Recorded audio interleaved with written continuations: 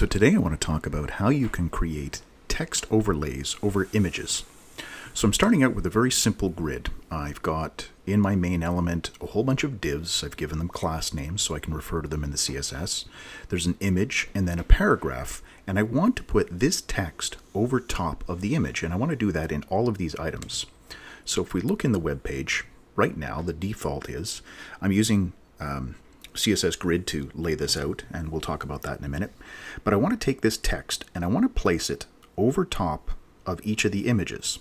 I want to do it in a way that as I resize the page, my images are shrinking and growing, but I don't want my text to spill out. I don't want it to start overlapping other images. I don't want to leave large gaps of space. I take this text and move it up. I don't want to leave a gap below here. And most importantly, for accessibility, in terms of people with lower vision being able to read this, or actually anybody being able to read this well, I want to be able to make sure that the text is still readable while being placed on top of each of the images. So here you can see it's a very fine text. If I put it over here, you might have a little bit of trouble reading it. This one's not too bad. It's going to be on a lighter background.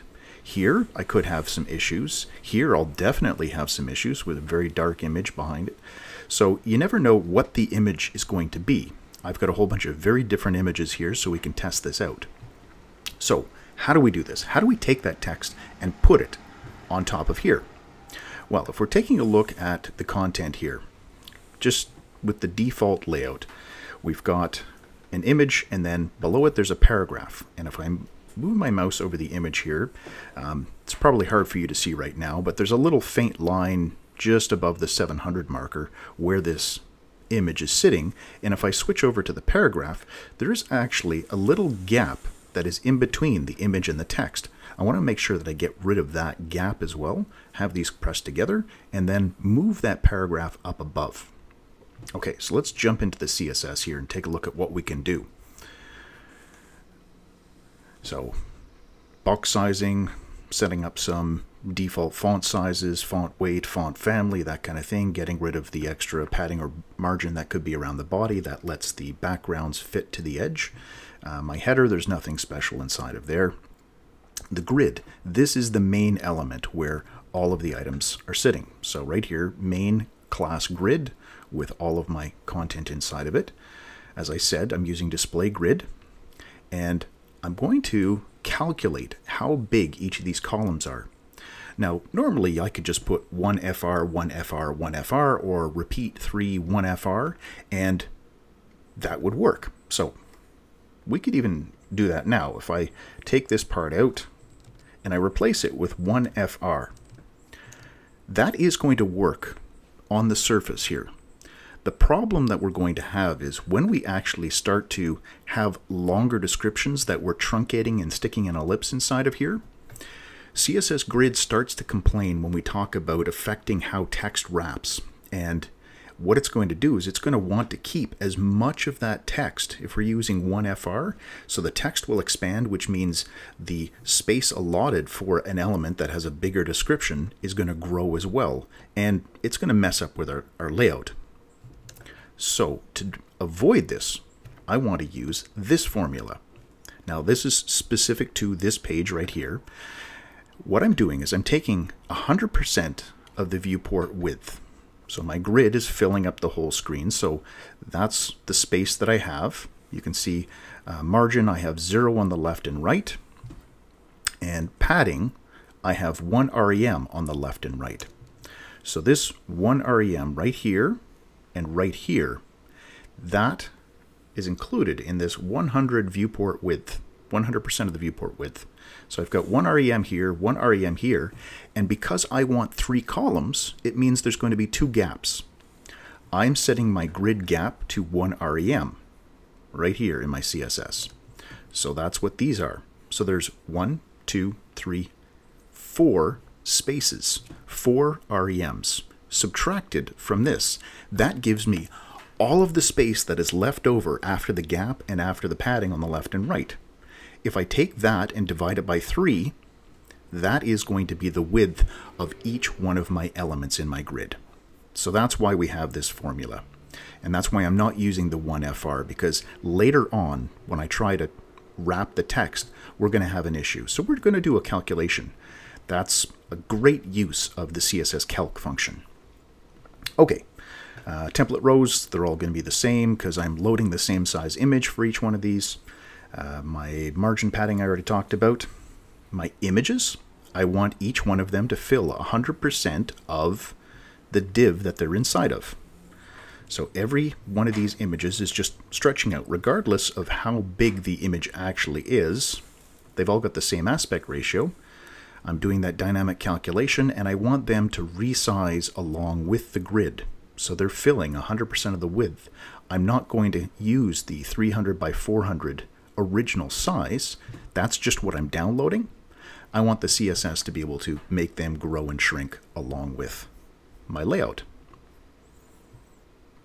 Okay, so height auto, maintain the aspect ratio.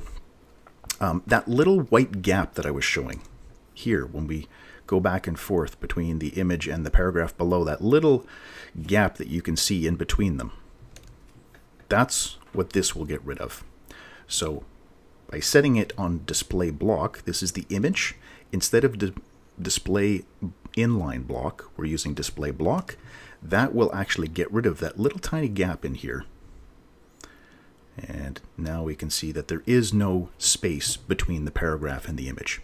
That just makes sure that all of the alignment on my page is going to work out really nicely. You can see right here I've got one REM. Here there's one REM. Here there's one REM. And when we move this text, we're going to have one REM right here. That's what's happening right now. You can see as I highlight the paragraph, below the paragraph, between the paragraph and the next image below it, there is one REM of space. So alignment, very important in your layout. We're trying to get everything to be the exact same amount of space between each of the elements. Okay, so the label. This is the paragraph that we're going to move. I've got a font size of 1 REM. The line height is 2, meaning 2 REMs. Padding, margin, I've got padding on the left and right of the paragraph, so that keeps the text from touching the sides. You can see here, if I remove the 1 REM, my text is coming right to this edge, and if I move it up, it's going to be against the edge of the image here. We do not want that. We always want to make sure we keep text away from the edges of backgrounds or background color changes. Like here, I've got space around it. I wouldn't want this text touching the edge of the screen here. It just makes it harder to read. So that's why we have this 1 REM to shift this text in away from that edge. All right, so we're going to move this up. There's two ways we can do it. First way that we can do it is with negative margin. So going back to some of the earlier versions of CSS, and before we had the ability to do transforms, this is the way that it was done. We would use margin top on our paragraph, and what we want to do is we want to shift it up. So I'm going to take the top edge and move it up this amount. So this is going to be the height of my element. I'm going to specify in here absolutely that it's going to be 2 REMs. So my 2 REMs is my line height. Now my height is going to be the same thing. My margin top on the paragraph is -2.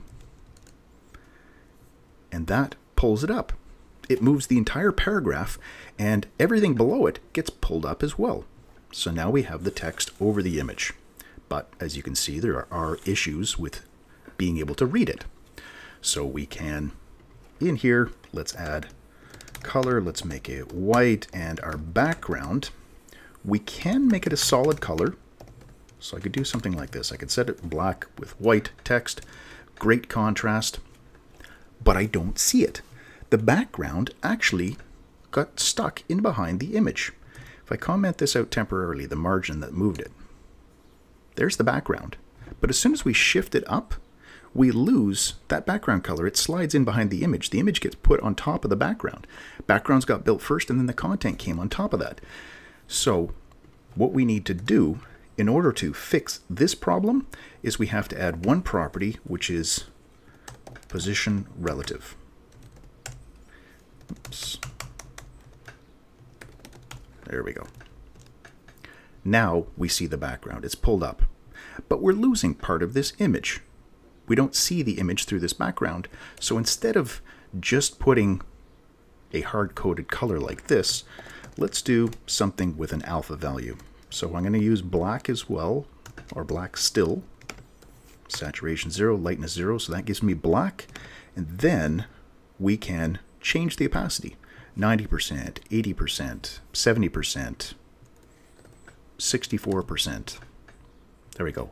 Now we can start to see the background here. So you can play with the color based on what you're designing. You can play with the amount of transparency. Just remember, we're trying to make this text readable. That is the purpose of this background. So we can go down, 50%, 48%. There we are. So we can still read the text, and we can see the image below it. All right, so that was one solution. Now, here we're putting in numbers. These are pretty simple numbers. It's just we're using 2 REMs for everything. You can, if you want, if you're going to be playing around with the sizes, instead of having to edit all the places where you're setting the font size and the line height and all that, use variables. So let's come up to the top here and we'll create some variables. So defining them for the whole page, I'm going to create something called font, which is going to be my font size. 1 REM, that's my font size. My line height is going to be whatever my font size is, so var font times 2. That's going to be my line height, and it's also going to be my height, so I can use this variable for those 2 places. Then, when I want to move something, whatever the amount of the height, that is how far I'm going to move it. So let's create something called move, and we will again do a calc. I'm going to do a calculation of -1 times whatever the value is for line. So that's how far up we want to move things. Now that I've got these 3 variables, I can come down in here, and any place that I'm using the value, like here for font size, we can replace that with font. This one is going to be line. Down here where I'm calculating, I mean, we could use it for the padding as well if we wanted, but height, that's the same value as the line height. The margin top is the movement one. So move, just like that. Same solution, just we've got variables. And now if I want to change it, if I decide, you know what, 1 REM is a little bit small, let's try it with 1.4 REM. I've changed the font size, I've changed the line height, I've changed the height, and I've changed how far it's going to move. By just changing the value of that one variable, it still works. All right, so that was the first solution for the movement, was with position relative and margin top. If I comment these ones out, so that was version number 1. The other one, the more modern one, uses transform. So we're going to take the element and transform it to translate Y, so that's in the vertical direction, up and down. What do I want to put in here? Well, which variable? It's the move one, -2 REM. That's how far we want to move it in the Y direction. So this is going to move it up. Made a typo there. There we go. There we go. So this is working properly now.